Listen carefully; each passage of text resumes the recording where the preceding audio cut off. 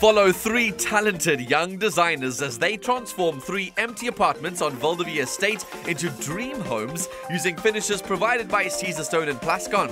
Cast your vote on privateproperty.co.za and stand a chance to win one of the completed apartments worth more than 3 million rand. Yes, ladies and gentlemen, it's that time for Win a Home on Afternoon Express. Basically, we're going to make you a millionaire by giving you the chance to win one of three beautiful properties on the Valdevie Estate worth more than 3 million rand. It's insane. And our contestants have been on two challenges so far.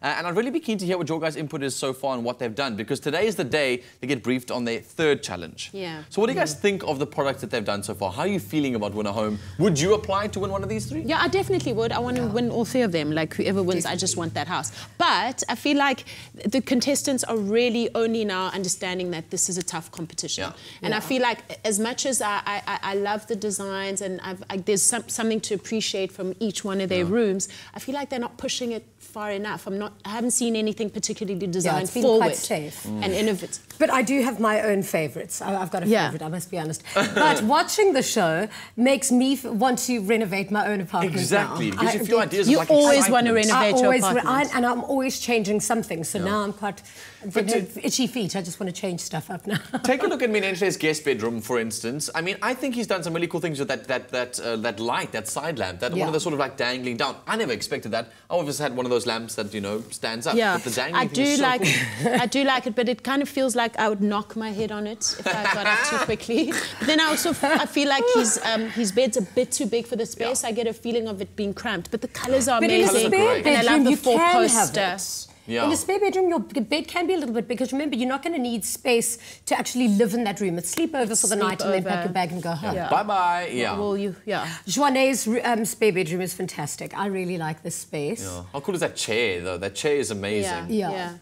And I actually like the reverse side of this picture. Because that to me looks like a spare bedroom. They've almost made it look like a boutique hotel room. Joanne's style's very warm and quirky for me. And she's done the thing which I've actually chatted to her about it before. She's going for the simplistic look. Everyone else is trying to cram as much design as you can to things. She said, no, aesthetically speaking, let's keep it nice and simple, which I really like. So this is our final guest bedroom, obviously Rudolph's. He's been the winner of the previous two challenges so far by our judges, but he's never once been the viewer favourite yet for the competition. So I think it's just interesting to see that the designers are saying conceptually brilliant, sale brilliant, all of those elements brilliant. I think maybe it's a personality thing. I mean, that is a fantastic guest bedroom. In fact, I'd like to copy everything that he's just done and move it into my guest bedroom. Exactly. But all of them but I think they're a high calibre of design contestants. Absolutely. I really do. And it's going to be a stiff competition. Definitely. Well, they've still got more challenges to go. So today they're being thrown straight back into the deep end. Let's head over to ARRCC Interiors to find out what their next challenge is going to be.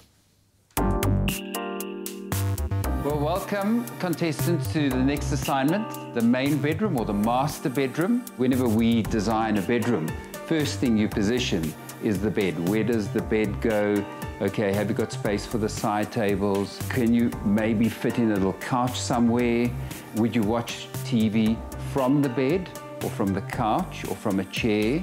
And then other practical things, such as how do you dress in a bedroom, in the sense that are the cupboards part of the bedroom space?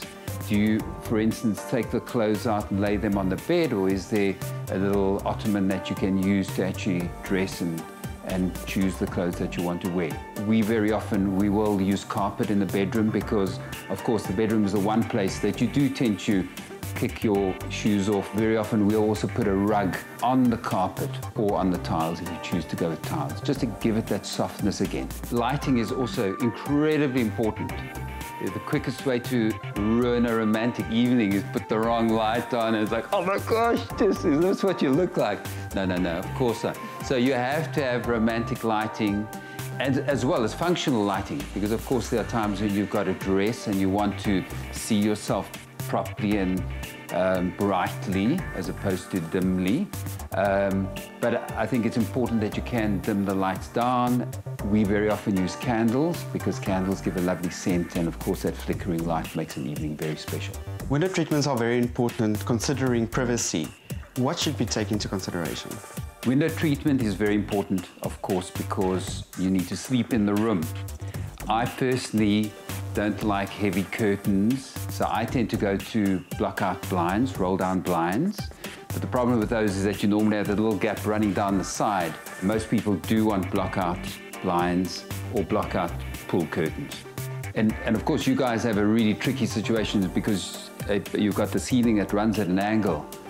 And I don't really have a solution for that, so I'm looking forward to you guys sorting out this problem that all designers always have. What furniture pieces would you deem important in the main bedroom? It's really just the objet that you maybe want to decorate the spaces into something quite beautiful. Considering the size of the space, what bed size would you recommend? I personally prefer a big bed, so normally I go king size extra length. So it's, I think, the 1.8 by the 2 meter length. So that you need a big bedroom for, but I think a queen or a king size normally is a very good size and very comfortable size. Sure, some very interesting advice that we got there from ARRCC themselves. And after yesterday's comments, I think all three of our contestants are looking to up their game.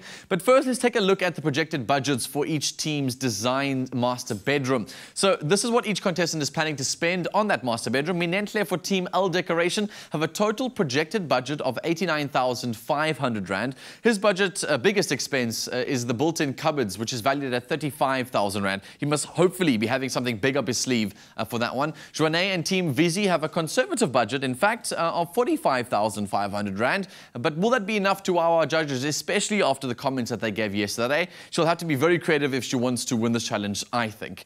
Rudolph and Team Real Estate have a massive projected budget of 135,000 Rand. This is more than double the projected budget of Joanne, and he's aiming to spend 42,000 Rand on furniture alone. So looking forward to seeing whether all of those budgets translate into incredible, futuristic and incredible design later on right here on Winner Home on Afternoon Express.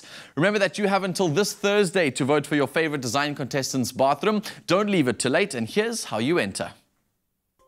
Vote for your favorite design contestant's bathroom on privateproperty.co.za and stand a chance of winning Plascon paint to the value of 5,000 Rand. You also automatically get entered into the draw to win one of the 3 finished apartments valued at over 3 million Rand. Winner Home is proudly brought to you by Private Property in association with Nedbank.